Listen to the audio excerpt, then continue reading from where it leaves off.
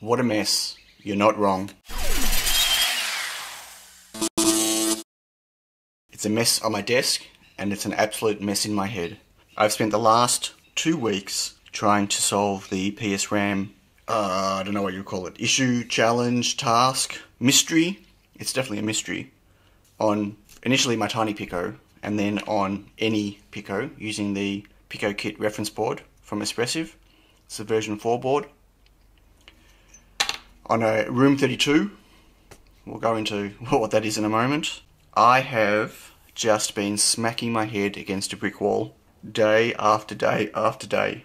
And boy have I learnt a lot, and got to do some pretty crazy things that I normally wouldn't have done, like learn how to build MicroPython from the command line, learn how to build projects from the Espressif IDF directly from the command line. I haven't touched the Arduino IDE at all for any of this. But where do I start? Is it working? No. Is it close? Yes. But it's been close for a few days now. But it's still not working. Let's start off with this little sucker. So that's my Rev 4 and my initial attempt at a pinout on the back. Now, bottom line is, the pinout is wrong. There are a couple of pins that I need, or at least one pin I need, that isn't exposed from the Pico, that I just can't get to with these pads on the side, not easily. Not without damaging a board, and then I'm never going to know what the problem is with it. So my attempts at obviously just sticking PSRAM on the back didn't work, and my attempts at rewiring didn't work. But I have found a combination of wiring now that is supposed to work. Now, why all this trouble? Well, as I've mentioned a few times, PSRAM is not supported officially on the Pico D4 yet, which means there's no information out there on how to wire it up, and even, you know, the code in the IDF. For those of you who don't know, the IDF is basically the SDK for the ESP32 that comes from Espressif. They're calling it an IDF. The code inside that even detects the Pico and then early exits and says, sorry, there's no PSRAM support, no external RAM support for the TinyPICO. But it should work for the Room 32. So we'll go into that adventure in a moment. So I've been trying to work out the pinouts myself, just like a few other people have been trying to work out the pinouts. There are 2 current people working on this problem/project that I know about, and one of them, his name is Rudy, and he, I believe, has got something working on a Pico. He's got some RAM working, not this RAM, different RAM. And then the other person is Boris, who is actually the guy that has got a special fork of MicroPython that supports PSRAM on at least a Room 32. But MicroPython's still built on the same IDF, although he's using an older version of the IDF. And so he hasn't tested it on the Pico D4 because he doesn't have a board that has the pins broken out. So this has been an absolute drama, disaster. There's a whole forum thread on the Espressif's forum going that I've been contributing a lot to, that a lot of other people have been contributing to, trying to nut this out. So the first biggest problem is there's only one board I've got, Pico board, that I can even try this on, and that is the Pico Kit.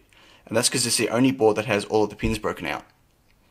And some of the pins we need are ones that are over here. There are the last 3 on each side, which aren't normally soldered onto the board with pin headers. I mean, there are headers there, but there are no pins. So I've had to put some pin headers in. And then it uses some other pins over here, 9 and 10. Every other Pico board I've got doesn't have all the pins I need broken out. That one doesn't. That one doesn't. So I couldn't test on those. So the only one I can test on is this, which is what this rig over here was designed to do. As you can see, it's got female headers and the Pico plugs in, and there's my PSRAM, and we'll go into the problems with that in a moment. The problem with using this is that the pins that they've named at the back here are totally different naming to the pins in the datasheet. Not only that, but there are pins in the datasheet that have these names, but some of them aren't the same. So trying to work out what pins are supposed to be the correct pins from the datasheet to run PSRAM, and then trying to match those pins to the Pico Kit board has been an absolute nightmare. It's meant that I've constantly had rewiring. Like, to start with, I didn't know what the correct pins were. So trying to find the pins and then map them every single time I was trying to make a change, It was just a nightmare, but I eventually found a set of pins that actually detected the PSRAM. The problem is, it detects it, but it fails the memory test. But it only fails on 33%, or between 33 and 38, because it's different every time, percent of the read-writes that it does. The rest of them it passes.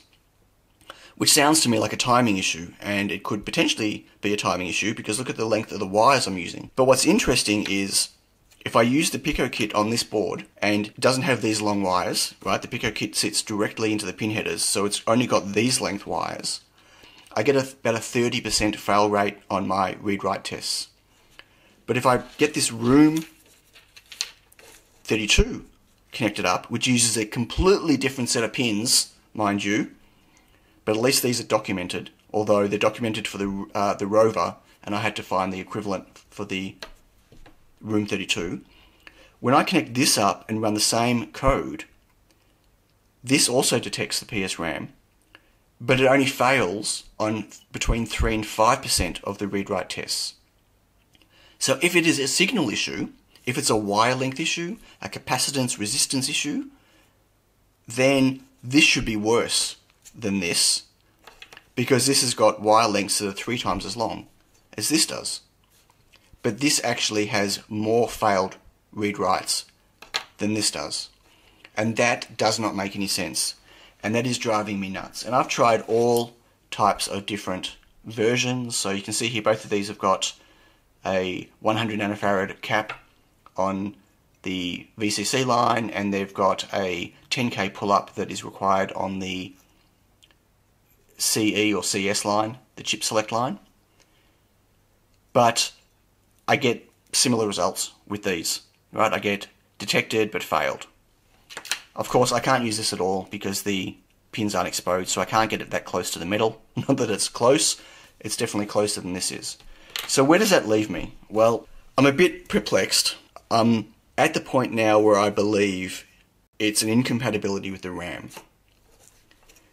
If this was performing worse than this, but they both detected, then I could put it down to signal strength, or I shouldn't say strength, signal speed, matching lengths of wires. Now, the RAM's running at 40 megahertz, so it's a pretty fast signal.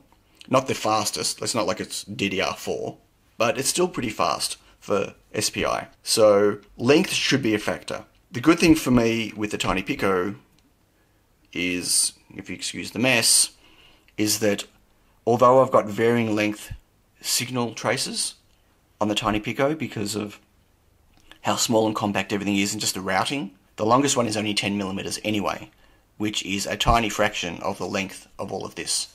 So I have some disparity with my trace lengths. They're not matching, but at this speed and that the actual lengths that they are, that shouldn't be a problem.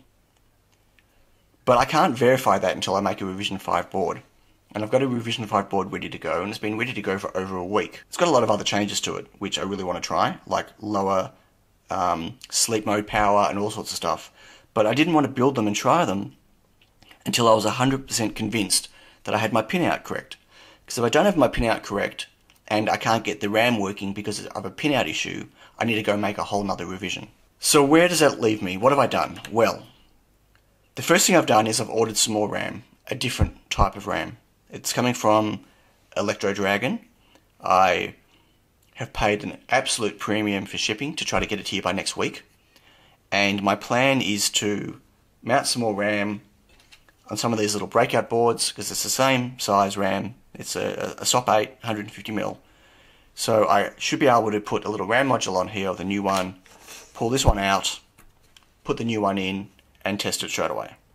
And I should be able to at least test it like for like on both the Pico kit and ESP32. And if I can get it working on both, what it also means is I can add PSRAM to my ESP32 dev board if I do something with that in the future. So that's one avenue I'm taking. By the way, I've tried 2 different batches of this Liontech RAM. It's both the same RAM, but 2 different batches from 2 different places. They might have all come from LCSC, I'm not sure. I know mine did, but I got some RAM from someone else who happened to have some, and I don't know where they obtained it from, but it's the same model RAM, and it has exactly the same problem. So I have to believe that it's incompatibility with the RAM just due to the results I'm getting here. It's just really been a struggle. I've been trying to keep some good humour through it all, but every day I start with fresh eyes, and I look through the forum posts that have come back overnight, and there's some people there trying to help me, which is great, and I'm trying to help them because we're all trying to work out together what the different pinouts are. But just every day, it's just I end the day completely demoralised and just completely clueless as to where to move next. And until I get this new batch of RAM and I can rule out this RAM as being faulty or just incompatible, it's not faulty, I think it's just incompatible, then I don't know where I can go to next. I was thinking of making another version now with this RAM, trying to get the traces as short as possible. So get a new proto board, get Pico kit on, and try to actually mount the RAM inside on the back of the board and try to eliminate a lot of this length here. But I don't believe it's going to fix it. I don't believe I'm going to get 100% pass rate by doing that, simply because this is performing better than this is. I don't believe it's a software problem necessarily, although as I mentioned, the IDF that I'm using is a much later version than the one that the MicroPython builds with, but they both have exactly the same results when I build. If I run MicroPython on here and do a RAM test, I get the same result as if I use the latest IDF. What's great about the latest IDF is it supports bigger RAM modules. So these are 64 megabit, as you can see here, 64 megabits, where the one from MicroPython right now only supports, I believe, up to 8, or I think it's only up to 4, or with bank switching it can do 8. But the latest IDF does support up to 64, it's got 32 and 64, and that just means I can address more memory, which is awesome if I can get it working, which so far I can't. One more spanner in the works, which we discovered last night, was that there are different revision Pico kit boards, and every revision has different labeling for their pinouts.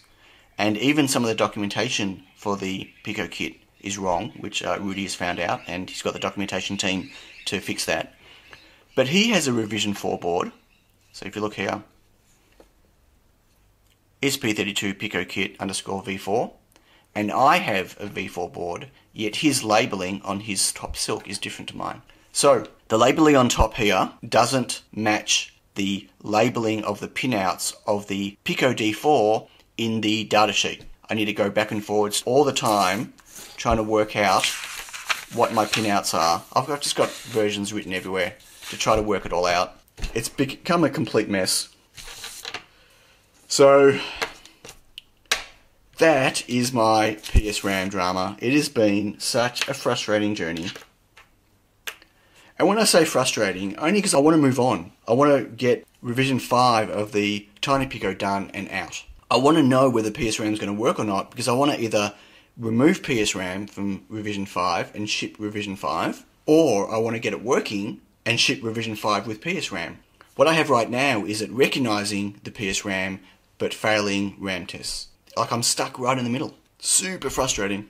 I know this has been a little bit of a rant. That's okay. I'm surprised it's been this calm. Maybe because it's the morning still and I haven't buried my head in trying to resolder and rewire things. As I said, there's been some positive spin on this. I've managed to work out and learn how to work at the command line level. I've learned a little bit more there than I really ever wanted to learn. But it's all knowledge, it's all skill, which is good. I'm not afraid of the whole, how do I build this outside of the Arduino IDE type scenario anymore. And my soldering skills have had a complete and utter workout. But right now there's still no resolution. And I'm out of time to get any revision 5 boards built and sent back to me in time before I leave to go to Shenzhen. Which means it's going to be at least 3 weeks before I get to build a revision 5 and try some RAM on it. So though next week I should have the new RAM and I should be able to test this scenario with the new RAM, and fingers crossed it's just going to work. And if it works, then I know that it's just this RAM that's the problem and I'll shift to the different RAM. Unfortunately it's a little bit more expensive, but not much I can do about it. But it's going to be a long, slow process now, because as I said, even if I sent these boards off to get manufactured today, they're not going to be back in time for me before I leave on the 9th. And what I might actually do is send them off to get manufactured and have them delivered to my hotel. so I can actually bring them back from China and have them with me and not have to pay DHL. I'll have to speak to JLC PCB and find out if they're prepared to do that. What I actually might do is then order up a whole bunch of stuff and take it all back with me and not have to pay any shipping, which would be nice. But there we go. TinyPICO PSRAM. It's not even TinyPICO PSRAM, it's just PSRAM in general. Getting it working with the Room 32 and getting it working with just the Pico D4. It has been a complete slap in the face. But I'm not giving up. I'm going to either completely solve it and ship it, or I'm going to completely rule it out and move on. But I don't know when that's going to happen. Thanks for watching. Don't forget to like if you like this video. Please subscribe if you haven't already subscribed. If you're a new sub, welcome. It's great to have you here. Thank you to all of my patrons. I will catch you all on my live stream on Wednesday. Bye.